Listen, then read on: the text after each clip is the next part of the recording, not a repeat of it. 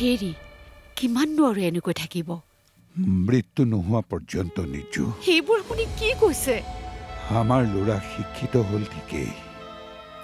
কিন্তু সি ভাল মানুহ হ'ব নিশিকিলে সেইকাৰণে তুমি এনেকুৱা এটা চিন ক্ৰিয়েট কৰিলা যাতে মই মোৰ ঘৰখন এৰি ইয়ালৈ আহিবলৈ বাধ্য হৈ যাওঁ য়েছ তুমি এয়া ভাল নকৰিলা প্ৰিয়া একেবাৰেই ভাল নকৰিলা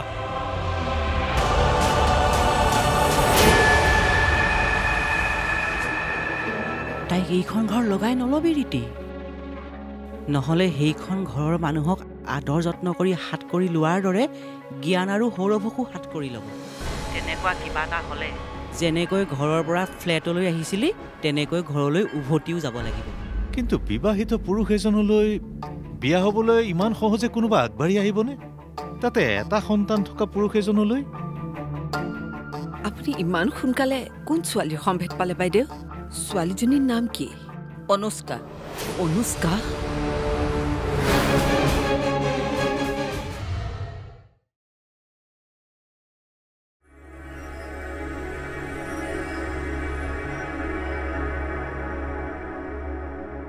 মই তোমাক আজি বীৰবলৰ সাধু কম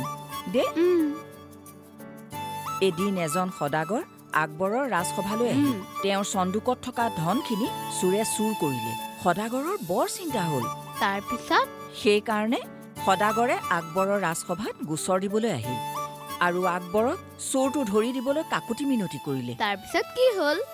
আকবৰে চোৰ ধৰাৰ দায়িত্ব বুদ্ধিয়ক মন্ত্ৰী বীৰবলক দিলে আৰু বীৰবলে কি কৰিলে জানা আৰু বীৰবলে সদাগৰৰ লগত যিখিনি মানুহে কাম কৰে গোটেই মানুহখিনিক ৰাজসভালৈ মাতি আনি তেওঁলোকৰ প্ৰত্যেকৰে হাতত একোডাল একোডাল লাঠি দিলে আৰু ক'লে আৰু যিয়ে চুৰ কৰিছে তেওঁৰ লাঠিডাল ৰাতিপুৱালৈ 1 ইঞ্চি দীঘল হৈ যাব তেতিয়া আচল যিটো চুৰ সি কি কৰিলে তাৰ লাঠিডাল 1 ইঞ্চি কাটি পেলাই চুটি কৰি পেলালে তাৰপিছত বীৰবলে পিছদিনা গোটেই মানুহকেইজনক ৰাজসভালৈ মাতি আনি যাৰ হাতত চুটি লাঠিডাল দেখিলে তেওঁকে চোৰ বুলি ধৰা পেলালে বীৰবলৰ বুদ্ধিতেই সদাগৰে গোটেই ধনখিনি ঘূৰাই পালে বাহ সাধুটো বিৰাট ধুনীয়া আছিল হয় নেকি শুনি খুব ভাল লাগিল এইখন ঘৰত মোৰ শান্তি নাইকিয়া হৈছে অশান্তিবোৰ তুমি নিজেই ছপাই লৈছা ঋতিকা কাৰণ তুমি এগৰাকী ভাল মাক হোৱাত ব্যৰ্থ হ'লা কি হ'ল কোৱা মোক সম্ভালি কথা ক'বা তুমি মোক সম্ভালি কথা ক'বা সেইখন ঘৰত মোক সকলোৱে মৰম কৰিছিল কিন্তু ইয়াত মা দেউতাই অনবৰতে কাজিয়া কৰি থাকে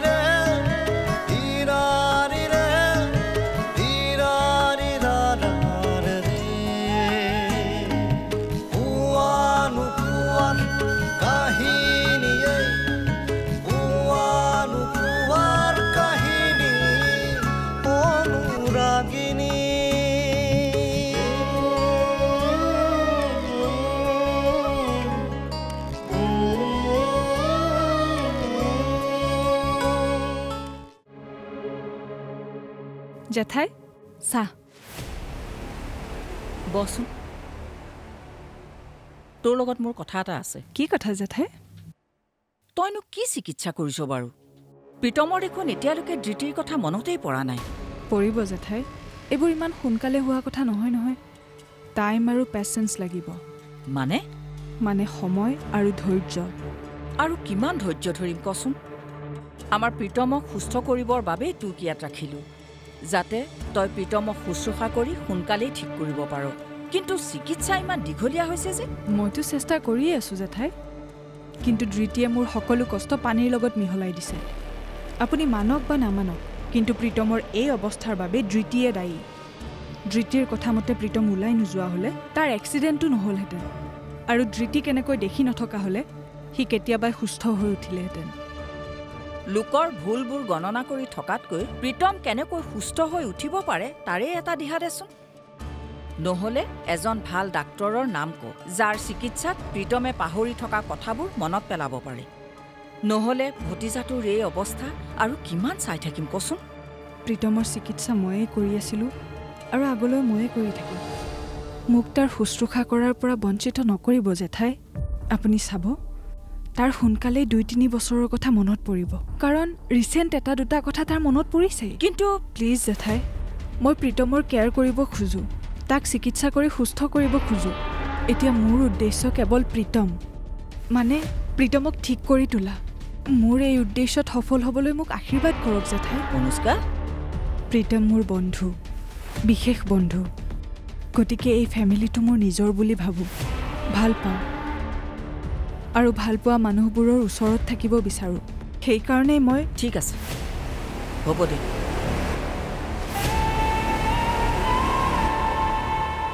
মই প্ৰীতমৰ জীৱনৰ পৰা কেতিয়াও আঁতৰি নাযাওঁ জেঠাই গতিকে এইখন ঘৰত মোৰ প্ৰেজেণ্ট একচেপ্ট কৰি লওক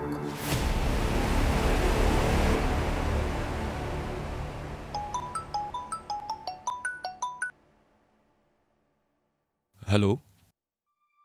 গুড মৰ্ণিং হয় মেম কওকচোন কি কিন্তু হয় মই বুজিছোঁ ঠিক আছে বাৰু মই এই বিষয়টো লৈ ঘৰত কথা পাতিম কিবা যদি প্ৰব্লেম হৈছে তেনেহ'লে তাক মই বুজাম এইখিনি কথা জনোৱাৰ বাবে থেংক ইউ ঠিক আছে ৰাখিছোঁ এতিয়া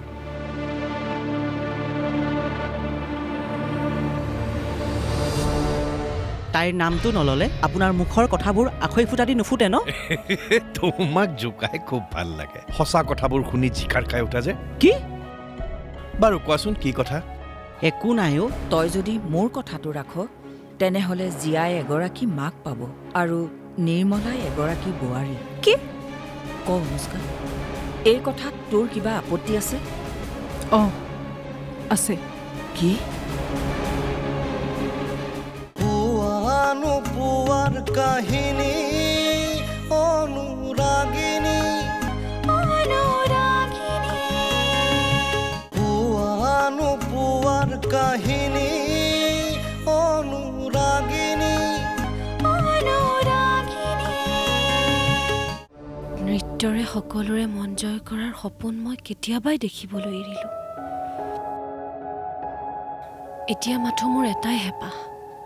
প্ৰীতমৰ লগত এখন সুখৰ সংসাৰ কৰা এগৰাকী বিবাহিতা নাৰীয়ে সেইখিনিয়েতো বিচাৰে নিজৰ মানুহজনৰ লগত এখন সুখৰ সংসাৰ কৰা জীৱন গঢ়া মোৰচোন সেই সুখ কপালতেই নহ'ল প্ৰভু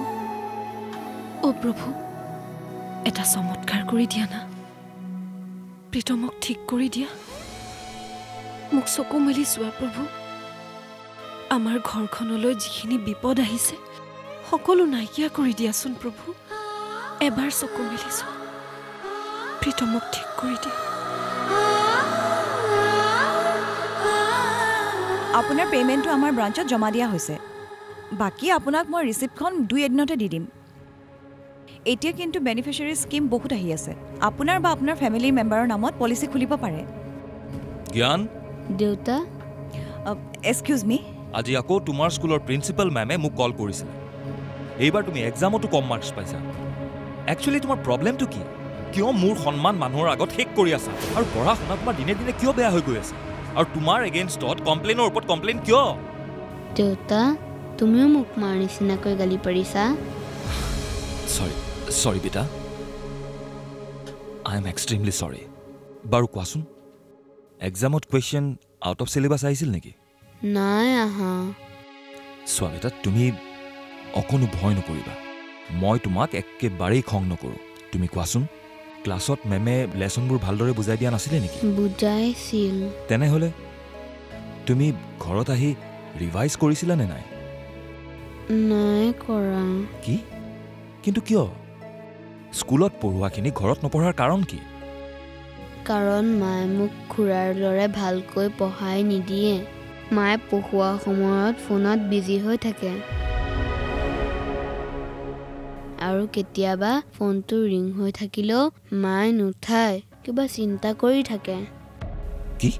দেউতা মায়ে পঢ়ালে মোৰ বহুত ভয় লাগে আৰু কিবা পাহৰি গ'লে মোক মাৰে তুমি মোক সদায় পঢ়াই দিবা না ঠিক আছে বেটা এইকেইদিন স্কুলত কি পঢ়াইছে চাওঁ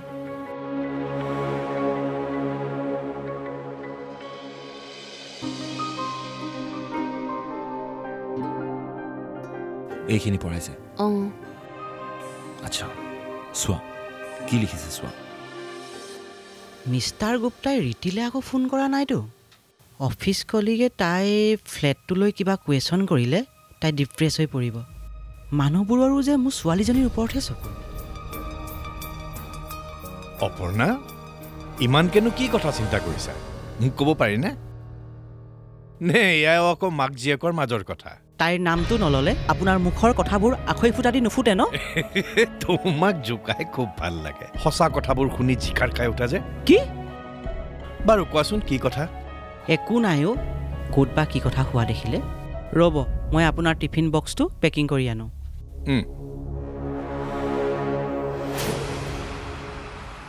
মই খাটাং অপৰ্ণা তোমালোকে নিশ্চয় কিবা এটা গণ্ডগোলীয়া কাম কৰিছা নহ'লে ইমান চিন্তাত বিভোৰ হৈ নাথাকা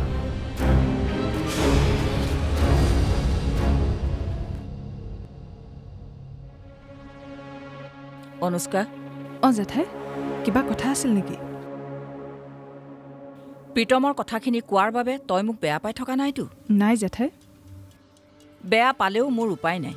কাৰণ মই মুখত এটা পেটত এটা নহয় যি ভাবোঁ সেইটো কৈয়ে দিওঁ বাৰু সেইবিলাক কথা পাতি থাকোঁতে তোক মোৰ আচল কথাটো কোৱাই নহ'ল নহয় কি কথা জেঠাই মই মনতে ভবা কথা এটাহে তোক ক'ব খুজিছোঁ বাকী সিদ্ধান্ত তোৰ আজিকালিৰ ছোৱালী যেতিয়া আমি বিচৰা ধৰণে নকৰিবও পাৰে গতিকে মই তোক জোৰ কৰা নাই তথাপি তোৰ ভৱিষ্যতৰ কাৰণে মই কথা এটা ভাবিছোঁ কিন্তু কথাটো কি তোৰ বিয়াৰ কথা মোৰ বিয়া যদি তই বিচাৰ আমাৰ পৰিয়াললৈকে তোক কইনা কৰি আনিব খুজিছোঁ তেতিয়া অন্তত তই আমাৰ চকুৰ আগতেই থাকিব পাৰিবি তহঁতৰ ঘৰৰ লগত আমাৰ এটা পুৰণি সম্পৰ্ক আছে যিহেতু তোৰ মাৰ দেউতাৰো এতিয়া এই পৃথিৱীত নাই গতিকে তোৰ ভৱিষ্যতৰ কথা আমিয়েইতো চিন্তা কৰিব লাগিব দেচোন জেঠাই বাৰু প্ৰীতমৰ কথা ক'ব খুজিছে নেকি তোৰ যদি আপত্তি নাই তেনেহ'লে তই শিখাৰ স্থান ল'ব পাৰিবিনে মানে মই বিচাৰোঁ তই আদিত্যৰ লগত বিয়া হৈ এটা নতুন জীৱন আৰম্ভ কৰ কেৱল প্ৰীতমৰ কথাই নহয় তই তোৰ নিজৰ কথাও চিন্তা কৰ কাৰণ মই তোক বিশ্বাস কৰিব পাৰোঁ ভৰসা কৰিব পাৰোঁ সেইকাৰণেহে কৈছোঁ তই যদি মোৰ কথাটো ৰাখ তেনেহ'লে জীয়াই এগৰাকী মাক পাব আৰু নিৰ্মলাই এগৰাকী বোৱাৰী কি ক অনুষ্কা এই কথাত তোৰ কিবা আপত্তি আছে আছে কি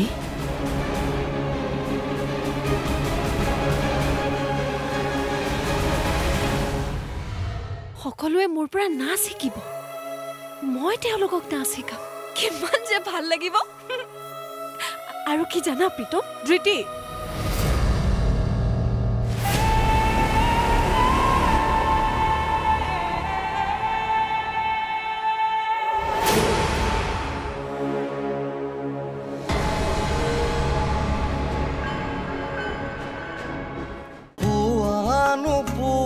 কাহিনী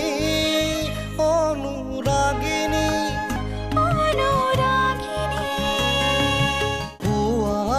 পুৱাৰ কাহিনী অনুৰাগিনী মা মোক ক্ষমা কৰি দিবা মই তোমাৰ সপোনটো পূৰণ কৰিব নোৱাৰিলোঁ সংসাৰৰ দায়িত্ব মোৰ পাতি লওঁতে লওঁতে ব্যস্ততাই ক'ৰবাত মোৰ সপোনবোৰ নাইকিয়া কৰি পেলালেও এতিয়া মোৰ বাবে আটাইতকৈ গুৰুত্বপূৰ্ণ হৈছে মোৰ এই শিৰৰ সেন্দুৰখন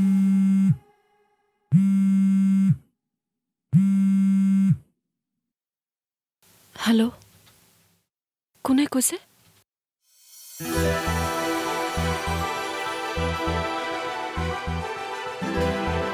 কি প্ৰীতম মই এতিয়াই বিয়া হ'বলৈ মেণ্টেলি প্ৰিপেয়াৰ নহয় জেঠাই এতিয়া মই মোৰ কেৰিয়াৰত ফ'কাছ কৰিব খোজোঁ বিয়াৰ পিছতো তই তোৰ কেৰিয়াৰ বনাব পাৰিবি আদিত্য ভাল ল'ৰা আমাৰ শিখাক দেখোন বিয়াৰ পিছতো চাকৰি কৰিবলৈ দিছিল তোকো দিব নহয় কিন্তু মই বিয়াৰ আগতে মোৰ সপোনবোৰ পূৰাব খোজোঁ প্ৰীতমৰ প্ৰতি থকা মোৰ দায়িত্ব পালন কৰিব খোজোঁ তই সেইখন ঘৰত থাকিলেও ইয়ালৈ অহা যোৱা কৰি প্ৰীতমক চাব পাৰিবি কিন্তু মই মোৰ পেচেণ্টক এনেকৈ অকলে এৰিব নোৱাৰোঁ আৰু মোৰতো বিয়াৰ বয়স পাৰ হৈ যোৱা নাই আমাৰ দিনত তহঁতৰ বয়সৰ ছোৱালী 2-3টা ল'ৰা ছোৱালীৰ মাক হয় কিন্তু আজিকালি ল'ৰা ছোৱালীবিলাকে কিয় জানো বিয়াত বহিব নোখোজে এই আকৌ কি হ'ল আজি মুখত ইমান হাঁহি যে লটাৰী লাগিছে চাগে হা কি নাই একো নাই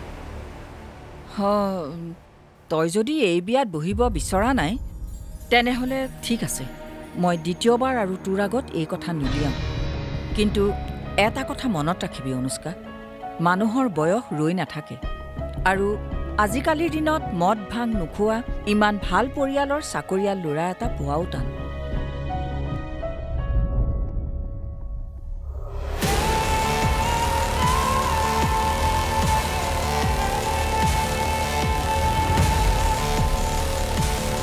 প্ৰীতম প্ৰীতম প্ৰীতম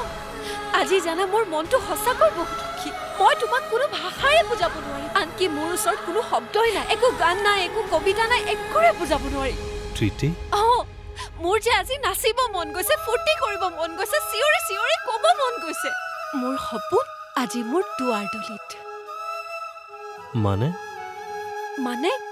মোলৈ এটা ফোন আহিছিলে এখন ডান্স একাডেমীৰ পৰা তেওঁলোকে মোক নৃত্যৰ নিৰ্দেশক হিচাপে বিচাৰিছে মানে কোৰিঅগ্ৰাফাৰ সেইটোৱে মই কোৰিঅগ্ৰাফাৰ হ'ম মোৰ বহুত ষ্টুডেণ্ট হ'ব সকলোৱে মোৰ পৰা নাচ শিকিব মই তেওঁলোকক নাচ শিকাম কিমান যে ভাল লাগিব আৰু কি জানা প্ৰীতম ধৃতি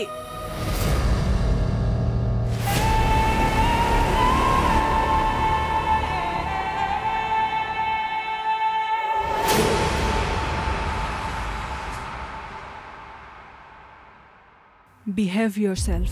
আৰু ইমান হুলস্থুল কৰি আছা যে বিশেষকৈ প্ৰীতমৰ ওচৰত মই মানে আৰু তুমি তাক ধৰি আছা যে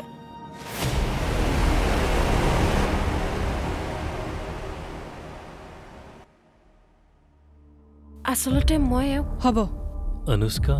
প্ৰীতম তোমাৰ লগত মোৰ কথা আছে অকলে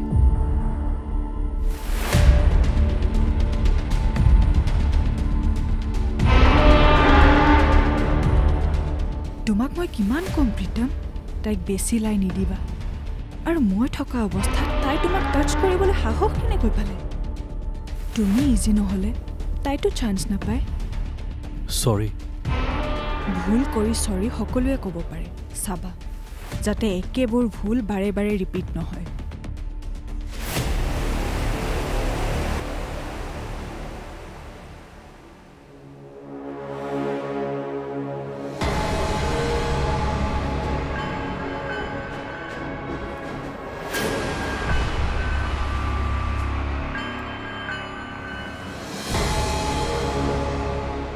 ঋতিকে আজিকালি কাৰ লগত ইমান কথা পাতি থাকে যাৰ বাবে মোক আৰু জ্ঞানক ইগন'ৰ কৰিছে